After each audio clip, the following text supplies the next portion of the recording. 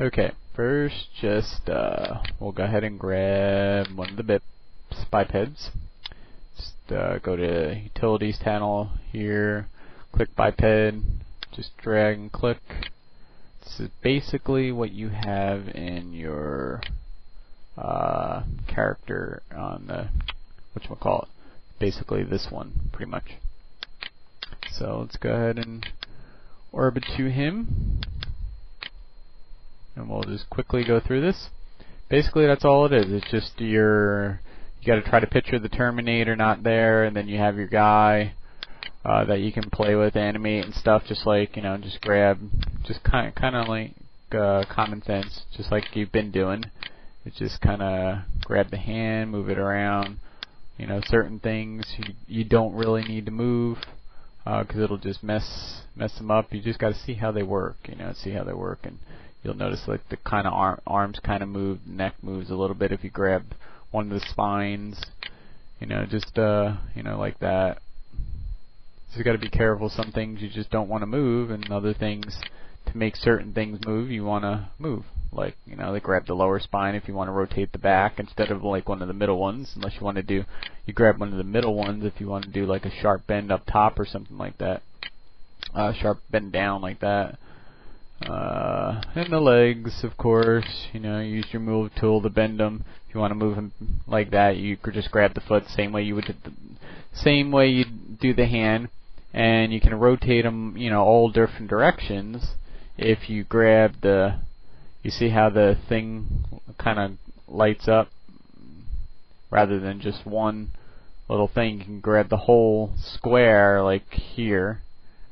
If you grab this thing just the right way, you'll be able to pull it around to where, you can move it in all different directions, all at once, like that. Back and forth, up and down and stuff, so. So just learn how to do all that. It just makes it much easier to animate sometimes. And okay, anyways, let's go ahead. We have our biped. We're gonna go to this panel right here. You have to have something selected on the biped. Basically, any part of him. You go to the wheel one that's up here in the corner, and then you just want to click on this one right here. There's a little like a car-looking symbol. Just click it, and then click mixer. Okay, this is going to bring up your mixer. Okay, this might get a little tricky how you do this, but it's better to do it this way because you can do a lot more stuff with it. You can tweak everything. Okay, so just right click on this top part right here. Just right click it and click convert to transition track. This way you can add more than one clip if you want to, which is pretty neat to do. Here, let me move the biped up, and we'll move it back a little bit, just so we can see what's going on.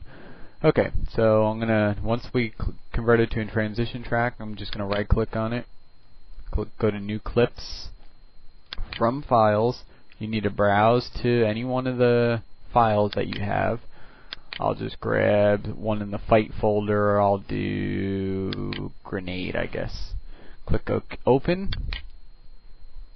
and that's pretty much it. Now you'll notice if you move the time slider, see how he'll do the motion that you want. But you can't just close this. If you want to make this work after you close the mixer to where it stays, the animation stays with them, there's something you have to do. But first, let's go ahead and zoom extent on this, which is this one right here. It makes it so the track fits all in the one view. Now say we want to add something after this. Say this is one cool animation, but we want to add a track after this. So let's go ahead and right click. Let's grab this. Right click on the blank track somewhere.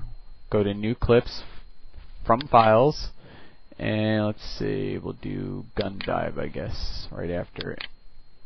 Okay, so automatically what it's going to do here, let's click the zoom and extents button so everything fits. Okay, it creates a transition, basically just like a video in a video. It goes from grenade, then it transitions into the gun dive. It doesn't always work perfect for mixing up things, but sometimes it does pretty decent. Sometimes you may get funky motions and stuff with it. Alright. Alright, click this button. See how I have, originally I had 100 frames here. My clips wound up being longer than that, so if that happens, just click the little stopwatch here, and it'll automatically adjust your timeline to the length of the new clips that you added. Okay, so here, see, throws the grenade, and then he does his gun dive. See, it just basically transitions the motions into each other. So it goes from the gun dive here, there's the grenade, then it transitions into the gun dive. Which is, you know, that's freaking wicked. Okay, so basically you have that.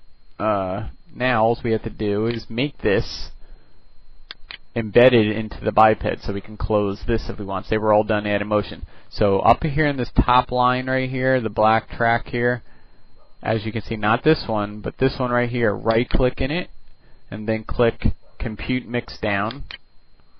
Just click OK on the next thing. And what it's going to do is create a mix down, which will be right under. If you scroll down, you'll see a mix down. You want to this kind of converts it all into one track. Now you're going to right click on that, and you're going to click Copy to Biped.